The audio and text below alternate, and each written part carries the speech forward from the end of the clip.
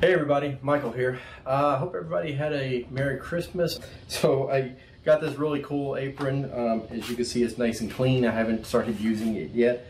I got some card scrapers and I got a pack of these clamps here for corners, making boxes and stuff. That's not why I'm here today. I'm actually here to show off something else I got during the Christmas season. A company called Fanttik actually had on their Facebook page had a contest for their X8 Apex inflator, and I was one of the lucky winners here. So I want to show this off to you, just a real quick video. So as far as the pump itself goes, the pump does have some weight to it. It's 820 grams because it's got the electronics in there, the compressor, and a 2600 milliamp battery. That battery runs the compressor, and it also can be used as a power bank using the output of the USB output to charge a tablet or cell phone. The top of this actually has the output for the air. You can take your hose and you can twist it and screw it in there. And it has a 80 lumen light on the front. So the light itself, you have to have the unit on. I just turned it on, and you press the light button and the light comes on. You press it again, it turns into an SOS strobe. And one more time and that turns it off. Again, you have to have the hose screwed in all the way so that you can use it as an air pump. And screw this to get it out of the way. What else comes with this? Besides the hose, you get a needle valve so you can actually air up balls with it. You get a Presta adapter to air up Presta valves. All you do is add that on top of the normal hose, and you can actually use that on if you have those valves. And we take that off, and then you get a USB to a USB-C, so you can charge this up using the input port below. And you get a bag to store everything in it. As far as the bag goes, what I was thinking was, man, that's a big hole. I'm gonna lose my little pieces out of this thing. Actually, you're not, because what I found looking inside was a secret bag right here. So this bag actually has a Velcro top, so you can put your valves and everything, the cord and everything else in there. And once you get everything in there, you can seal it up and tuck that back in to the main bag, and then you can put your pump inside. As far as the pump goes, it's a great pump. I was able to top off, let's see, 18 different tires with this, 8 car tires and 10 bicycle tires.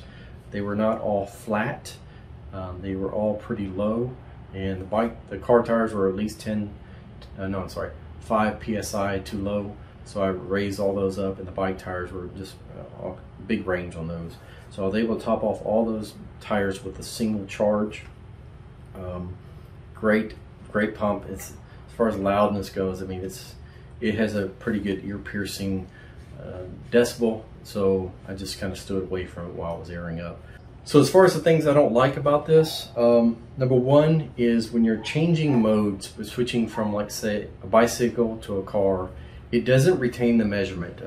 So if I'm on PSI when I'm airing up a bicycle, and I'm going to switch to a car, if I change it to a car, it jumps from PSI to bar, so I have to switch it back to PSI to air up that car. And then if I go from a car to a ball, well, when I switch it to the ball, it jumps back to bar. I have to switch it back to PSI. So it doesn't retain the last measurement it was using. I wish it did. I haven't figured out a way to lock it in there yet. The other complaint I have is the foot on this has a rubber ring.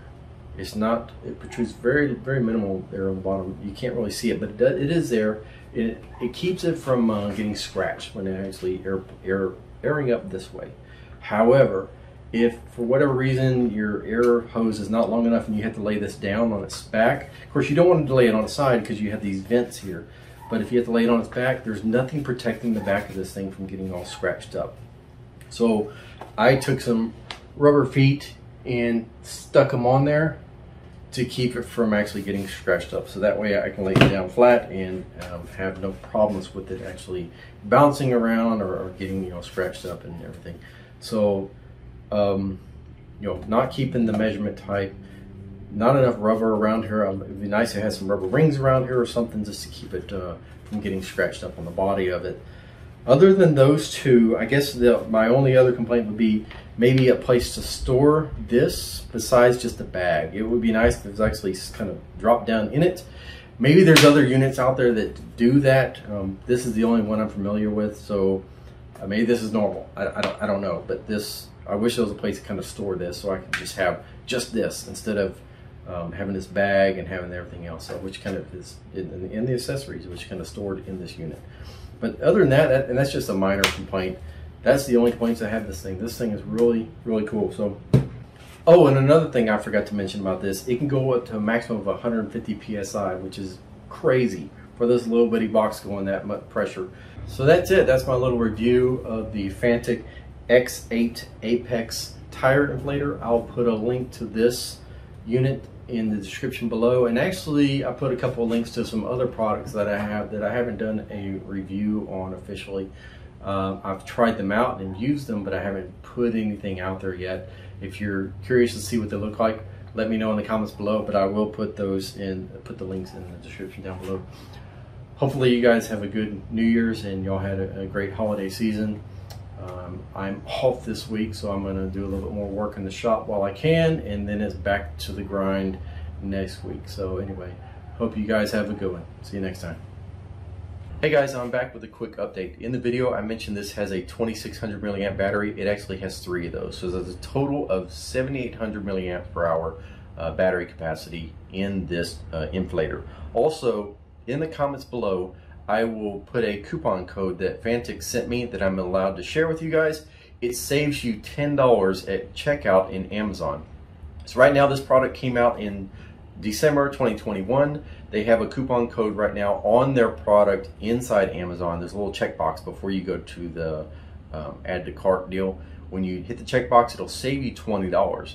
Using my coupon code at checkout saves you an additional $10. So that's $30 off a pocket-sized portable 150 PSI inflator, and you can't go wrong with that. So anyway, appreciate you watching. See you next time.